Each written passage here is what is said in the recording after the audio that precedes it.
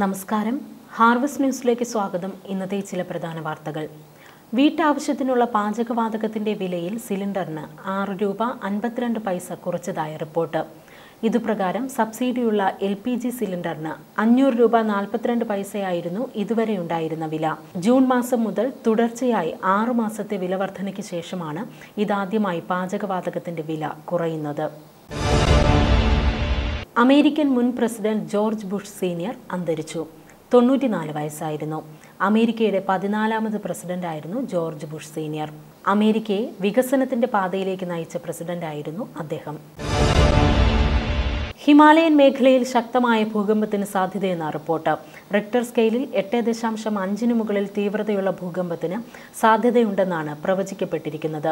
Bangalore Jawaharlal Nehru centre for advanced scientific റിസർച്ചിലെ ഭൂകമ്പ ശാസ്ത്രജ്ഞൻ CP രാജേന്ദ്രന്റെ നേതൃത്വത്തിലുള്ള ഗവേഷകരാണ് പുതിയ പഠനത്തിന് പിന്നിൽ.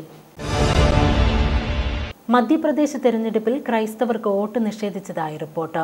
നവംബർ 28-ാം തീയതി മധ്യപ്രദേശിലെ 230 നിയമസഭാ മണ്ഡലങ്ങളിലേക്ക് നടന്ന തെരഞ്ഞെടുപ്പിൽ ക്രൈസ്തവരെ വോട്ട് ചെയ്യാൻ അനുവദിച്ചില്ല എന്ന ആരോപണം ഉയരുന്നതായി റിപ്പോർട്ട്. പൗരന്റെ അവകാശമായ സമ്മതിദാനം നിഷേധിക്കപ്പെട്ടവരിൽ ഭോപ്പാലിലെ ബിഷപ്പ് ലിയോ കൊർണേലിയയും ഉൾപ്പെടുന്നു. 3/4 മണിക്കൂറോളം കാത്തുനിന്നിട്ടും തന്നെ വോട്ട് ചെയ്യാൻ അനുവദിച്ചില്ല എന്ന് ബിഷപ്പ് കൊർണേലിയോ ഏഷ്യാന്യൂസിനോട് പറഞ്ഞു. UAE-യിൽ ഇന്നു മുതൽ കർശന പരിശോധന. പിടിക്കപ്പെട്ടാൽ കടുത്ത ശിക്ഷയെന്ന് മുന്നറിയിപ്പ്. അനധികൃത താമസക്കാർക്ക് പിഴയോ ശിക്ഷകളോ ഇല്ലാതെ രാജ്യം വിടുകയോ താമസം നിയമവിധേയമാക്കുകയോ ചെയ്യുവാനുള്ള സമയപരിധി അവസാനിച്ചതോടെ ഇന്നു മുതൽ കർശന പരിശോധന തുടങ്ങും.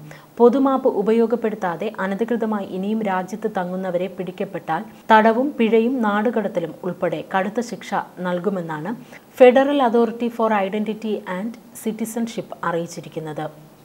Sharjah church of God Malayalam fellowship UAE-യുടെ പ്രഥമ വാർഷിക കൺവെൻഷൻ ഡിസംബർ മാസം 16 മുതൽ 18 വരെ യൂണിയൻ ചർച്ച് ഹാൾ നമ്പർ 11-ൽ നടക്കും. ഇതോടെ ഈ വാർത്താ ബുള്ളറ്റിൻ അവസാനിക്കുന്നു. നാളെ വൈകിട്ട് 7-ന് വീക്ക്ലി റൗണ്ടപ്പ് കാണാം. നമസ്കാരം.